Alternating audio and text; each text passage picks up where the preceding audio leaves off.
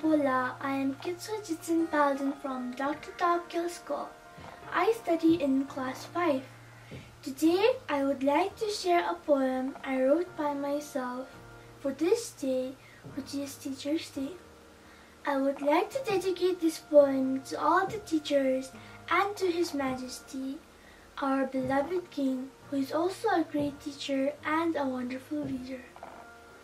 My poem's title is Where the Books Opened. I read a book in the winter. It made me remember you, the stories you used to tell and the poems you used to read, and all the lessons you used to teach are some wonderful memories that I have. In my dreams, I saw an old tree. I climbed on it. I looked around and saw so many words you told, so many words of stories, so many words of poems. I climbed every letter, I climbed every word, I climbed every letter and word. They held me from everywhere. They took me with them for a journey around the world. But there was one place where the books opened. Boom! The letters jumped everywhere and the pictures too.